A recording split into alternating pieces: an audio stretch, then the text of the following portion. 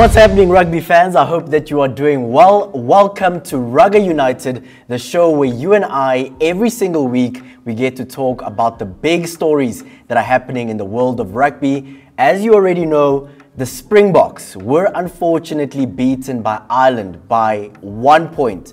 Springbok fans, we know the story. World Cup quarterfinal, 1 point. World Cup semi-final, 1 point. And then Rugby World Cup final, the Springboks won it by 1 point. But unfortunately, this time they were beaten by Ireland by a single point. It was a 25 to 24 point scoreline in Durban at Kings Park. Quite a painful one.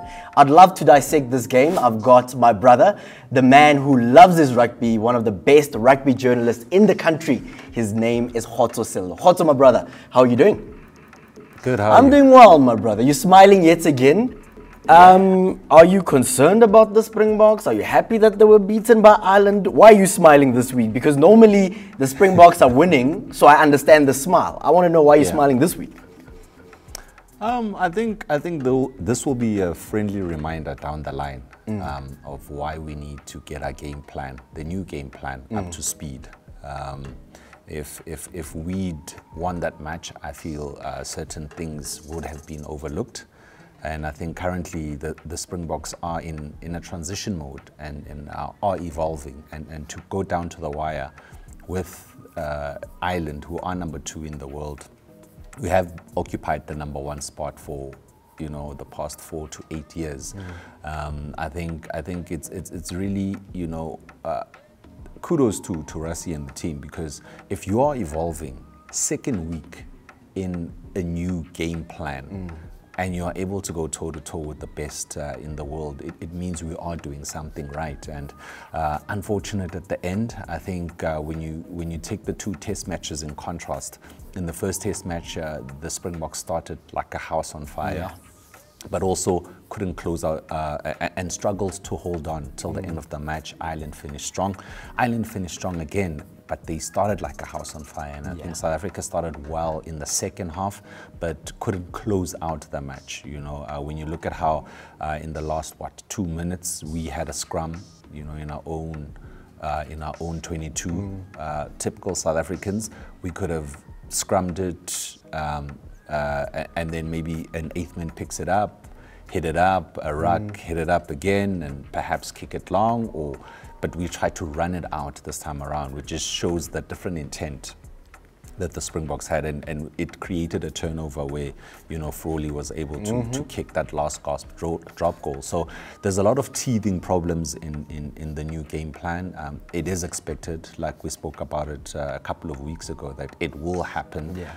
When Rassie and Jacques initially took over, we were bleeding tries before we started literally becoming the best defensive unit in the world. And before we become the best attacking unit in the world, I think we will have a few mishaps, but also our defensive structure will have to change, because when you are an attack-minded team, there's certain vulnerabilities that you leave yourself up to.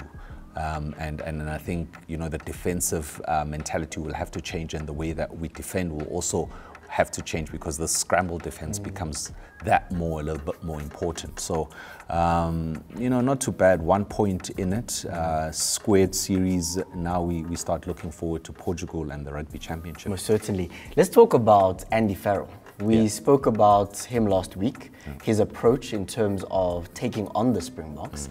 What did they do well? Because at least from what I saw in the encounter on Saturday in Durban, is it almost felt as though they outmuscled the Springboks at their own game. And looking at the fact that you had Eben Etzebeth and Porter from Ireland bleeding, I mean, the blood was literally like rushing down their face. You could see that it was a very physical encounter, but in terms of the physicality, the Boks were almost like lagging a little bit behind. Your thoughts on the game? I think Ireland came with a different game plan. If you look at how they played in the first test, it was all about skill and guile, and I think it's their last match of the season, and they wanted to throw everything at it. There were subtle changes in the team. Guys like Bandiaki weren't part of the team. You had Tyke Furlong move from lock to to flank, you know, which added a bit more muscle to their loose forward trio, and they bulked up in the second row as well. So you know, in terms of how they chose their team, you know, we could have read a little bit better into it in terms of their pack was also a little bit heavier than our pack. So they were all about outmuscling us and making sure that at the breakdown they dominate, they dominate the collision points, and they made it clear within the first minute. I think Willie Leroux was substituted, you know, within seconds you were like seeing stars, yeah. And they just brought it just from the get-go. They threw everything at it. I think also the win relieves a lot of pressure from Farrell. And I think, you know, in terms of collisions, I think the Springboks rested on their laurels a little bit. In Afrikaans, they say they were a bit windgat, you know, go too confident. Too confident going to Durban, and I think it came back to bite them. We woke up in the second half, and then I think it was a little bit late in the contest, but you know, Ireland deserved the victory by all means, because they dominated all the areas that need domination. You know, when was the last time you saw Eben Etzebeth bleed? When was the last time you saw Franco Mostert bleed? When was the last time you saw, you know, Malcolm Marx come back from an injury and go back and get injured again? You know, so when was the last time you saw Willie Leroux get into a clash and be stretched off? So it was just a case of you know, Ireland making a statement to say they do belong at number one and they don't want to leave South African shores as a 2-0. How great would it have been if it was a 3-test series with everything to play for in the last test? But unfortunately, it is what it is. World Rugby and they scheduling, but yeah, we'll have to take it on the chin. But let's touch on that, right? Yeah. The Springboks are taking on Portugal this weekend. Let's paint a different scenario. Looking at the last two matches that we've seen in Durban and at Loftus, if the Springboks and Ireland were to play another test this weekend, the third one, who do you think would have won that test? Because a part of me feels like the Irish might have actually taken the series. Looking at the last game, they would have had tons of momentum heading into a third game in the series. But Aaron, like I've told you before, that a wounded Springbok side is a dangerous side, because I think they get a kick out of being, you know, backs to the wall type of guys, and you know, people don't believe we can do it, and they somehow want that chasing the sun speech from us, you know, to remind them. You made a promise. You made a promise, and all those things. So South African teams in the past, you know, seem to be quite good as these comeback kids. Nobody gives them a chance type of team, and I think the mindset needs to change going forward. If we want to dominate World Rugby for the next few how many ever years, then we need to step up and, you know, take responsibility of being a number one side in the world and win every test match. I like what Scott Robinson, the new New Zealand coach, said, and they asked him, you know, it's your first season in charge, you might lose a few in between because the guys will be teething problems. And he said, but why can't we learn and win? You know, why do you have to learn and lose? And I think it's a great mindset to have, and I think, you know, South Africans also need to have that kind of mentality where, as much as we learning a new game plan, as much as we taking ourselves to a new level, why can we not learn and win at the same time? You know, so I just feel that yes, we could have. I feel we could have won it because of that mentality that I'm talking about. But I think going forward, we should be able to win any test match because we are the world champions, and we should be retaining the world number one with the, you know, embarrassment of riches that we have in terms of talent in this country and globally. We shouldn't be asking, you know, or making excuses for not winning test matches. Let's talk about Handré Pollard, the man who basically scored every single point for the Springboks this past weekend. I love Handré Pollard. Absolutely love him. The problem is when he doesn't perform and the Springboks don't score any tries. The question that I had on Saturday is, how can the Springboks score tries when the defense from the opponents, for example, the Irish, is so strong, because I think a try in the first half or the second half could have given the Boks the confidence to just seal out the game and operate differently. You must also remember Andre Pollard started playing pro rugby when he was still in high school. And the type of rugby that South African schools play is very attractive, easy on the eye, very running rugby orientated. And when he made it into the World Juniors as a 17-year-old, he was dominating, you know, dominated the gain line. Even when he made his Springbok debut at number 10 at Ellis Park, scored a superb try against the All Blacks under the sticks, you know, attacking the gain line, and he looked the part and he has the physique.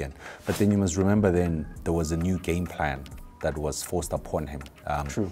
Remember when Faf was still at the Lions, he played a lot of running rugby, and everybody felt that this new rugby game plan under Rassie Erasmus and Jacques Nienaber is going to stifle these guys and whatnot. 4 years later, it won us the Rugby World Cup, you know, and then another World Cup. And now these guys for the past 6-7 years have been playing a specific type of game plan, you know. They've been out-coached from their natural instincts, you know.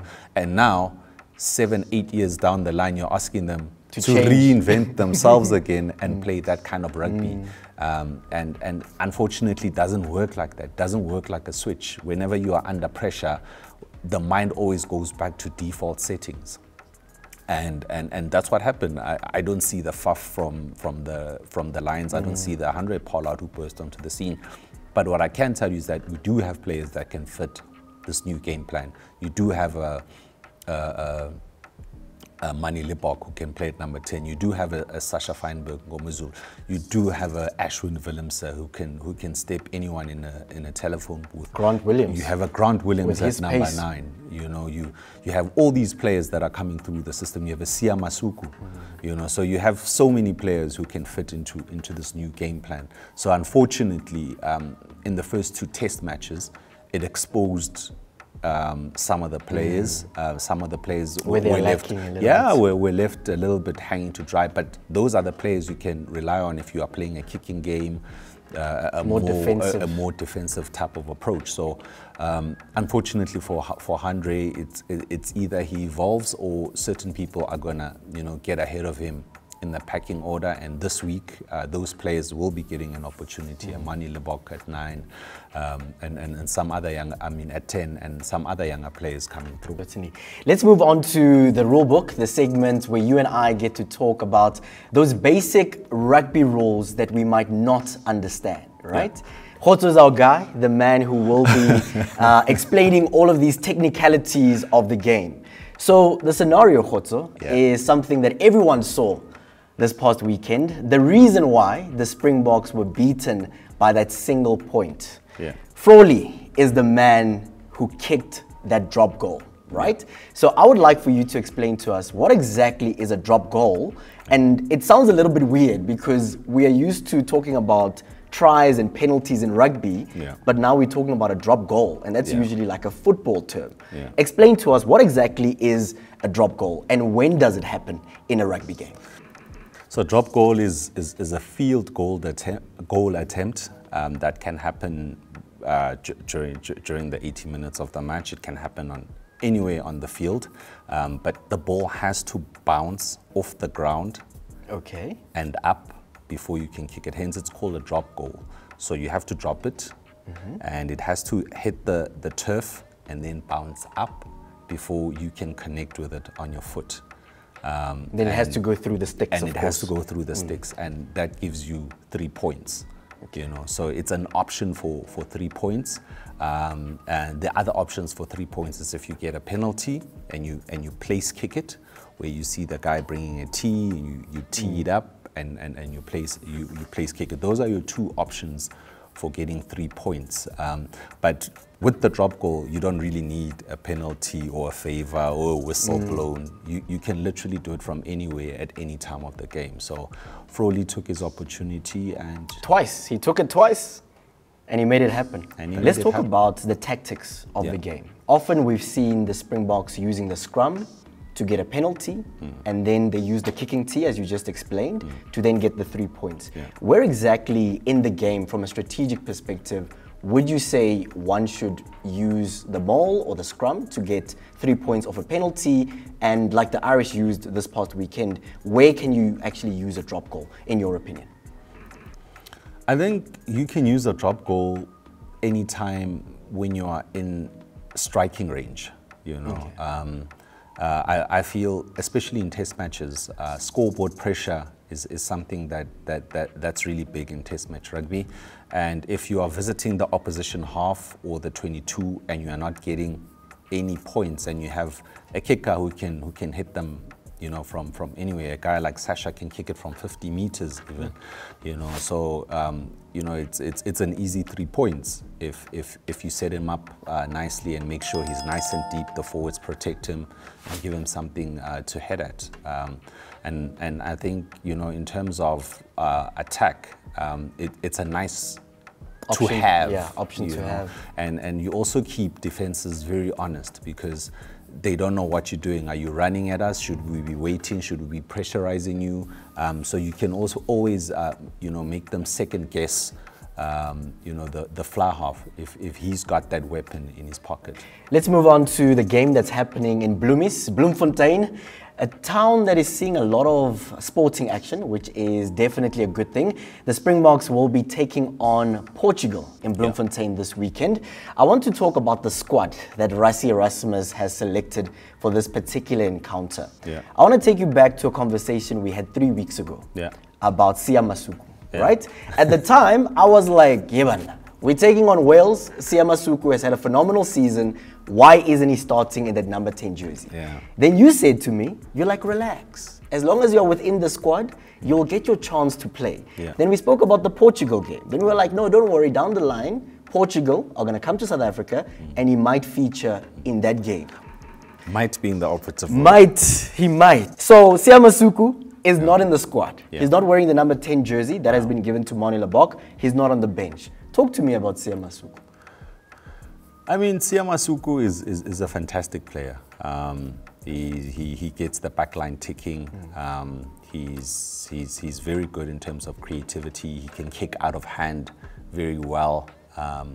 But you know, there's one thing that when Rassie was quizzed about Siya Masuku, he spoke about the little stats that are not the popular stats. You know, there's the easy stats we look at, that he scored 3 ties, he's got 8 shots at goal and whatever, and the certain stats that he doesn't take. You know, how quickly does he get up from the floor after making a hit? You know, the level of fitness, the intensity.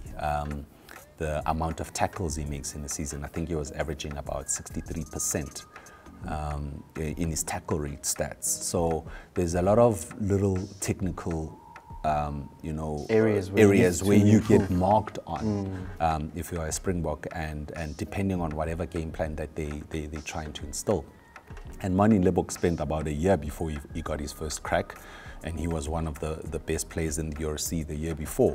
Willemse was the same thing. So there's a lot of boxes that you need to tick before you make it into the team. But as long as if you are in the system, your time will come. There's 4 years until the next Rugby World Cup. Anything can happen in the space of 4 years. And Rassie doesn't believe in picking a guy on form and throwing him in the deep end, and then he doesn't perform in one match, and the media is at him. Throw him out. And psychologically he's out. He made an example with one player that he played with, was Kgafi du Toit, you know, one of the most gifted flowers I've ever seen, you know, with the lethal left foot. He could kick a ball a mile. He could run like Carlos Spencer, if you remember Carlos Spencer, who played for the Auckland Blues and for New Zealand. A bag of tricks. But unfortunately for Kgafi, he got his opportunity and he just got thrown in, and the team was still in disarray and all of those things, and he was expected to do miracles, and unfortunately his Springbok career never took off. So Rassie does not believe in throwing guys literally into the deep end. So, and I think let's be patient. Let's trust the process. Let's be patient. Let's trust the process. He knows what he's doing. And once you have 3 or 4 fly halves who are good enough to represent South Africa at a Rugby World Cup. It's a privileged position to sit in. Yeah. So let him grow, let him develop, let him play in a team that's winning. We still have the Rugby Championship to go through. We still have the end of year tour that's coming at the end of the year. We still have how many test matches next year and the years that follow. So I'm not worried. I'm not losing any sleep over Sia not being picked in this match. We do have quality fly halves in Feinberg and Mani Lebok who are picked for this weekend, and hopefully Sia will get his chance, and when he does, he'll grab it with both opportunities. Last question, your favorite player, Sasha Feinberg, Ngomezulu. Why is he not in the starting 15? Why is he starting off the bench? In your thoughts, I mean, he came on against Wales and he slotted that absolute monster. I believe it was over 50 meters, that kick. We saw him play against the Irish at Loftus a little bit, as well as in Durban. I thought Sasha would be in the starting 15, especially given the fact that we've seen him play. He does well with the ball, a little bit inexperienced, but I thought this was his shot. I think they've given him a crack. They've seen what they want. Also, they don't want to risk injuries before the Rugby Championship. I think a guy like Fassi also deserves a run. A guy like Mani Lebok hasn't featured in all 3 test matches that the Springboks have played this season, so it's his opportunity to stretch his legs a little bit. And Sasha also gives you a nice cover on the bench. You know, he can play flower half, center and fullback. So should anything happen in terms of the ship probably rocking in a way that it's not supposed to be rocking and whatever, you need a plan B. You need a plan B. You can always throw a Sasha on at either 10, 12 or 15. You know, but you also have a Quan Horn who covers 15 and 14. So it's a lovely balance in terms of the 2 backline players, 2 backline outfield players on the bench. It gives you a nice cover because it covers your entire centers, your fly half, your entire centers, full back and wing. So in terms of safety, I think it's a very safe pick in terms of the match day 20. Perfect utility player, yes, perfect, as they love to talk about. In terms of what we are expecting in Bloemfontein at the Toyota Stadium, you've got the Springboks that have named Salman Morat as the first Muslim captain that will captain the Springboks. You've got 7 uncapped players. You've got young players like Pepsi Buthelezi coming into that starting 15. Give me a scoreline. What are you predicting in terms of the game that we will see at the Toyota Stadium? I'm seeing a high-scoring game in terms of the players that have been selected. You look at your loose forwards, very fast, Pepsi, Ivan Roos. They both play for teams that like keeping ball in hand. You look at your scrum half and flower half, Kobus Reinach, we remember him from the Rugby World Cup, scoring 4 tries. You have Mani Lebok at 10, Mr. No Look, kick pass. We will never forget. You know, he can create space from anywhere. We know what weekend special Fassi can do from 15, carve up opposition by sidestepping, brilliant hands. We've got Andre the Giant at number 12. Andre you know, he can either bash it up or, you know, hold it up. His game has improved dramatically since moving over to the Harlequins in England. So his skill set is also quite broad. Lucanio Am coming back. Will be lovely to see him. We also know him, remember him with his no-look pass during COVID. We'll never forget. And you know, so it's a team that's got, you know, some electrifying and exciting type of players. You look at even your props, you know, they're a bit lighter, not renowned for their scrumming per se, but you know, they are very fast around the park. It's the game that the Springboks are now looking to play. It's fast, attacking rugby. And the opposition as well wouldn't want to be in confrontation with South Africa. I don't think they produce the type of props and big lads that we produce. They produce about Cristiano Ronaldo. Yeah, no, you know, so I think it's going to be a high-scoring game. Give me a scoreline. 52-18. 52-18. Yeah. So you're saying I must get my betting slip ready? Get your betting slip ready. Hello, my brother. Thank you so much for joining us yet again. And enjoy the Rugga on Saturday. Most definitely. I'd like to get your thoughts. The Springboks are taking on Portugal in Bloemfontein at the Toyota Stadium. What do you think that final scoreline is going to be? And of course, looking at the style that the Springboks are currently playing at the moment. fast running rugby. Where do you think the Springboks are at? As Khotso mentioned, the Springboks are trying a new game, building up to the 2027 Rugby World Cup in Australia. Where do you think the Springboks find themselves at the moment? As always, this is Rugga United, and we'll see you again next week. I saw a cherry, and it was red.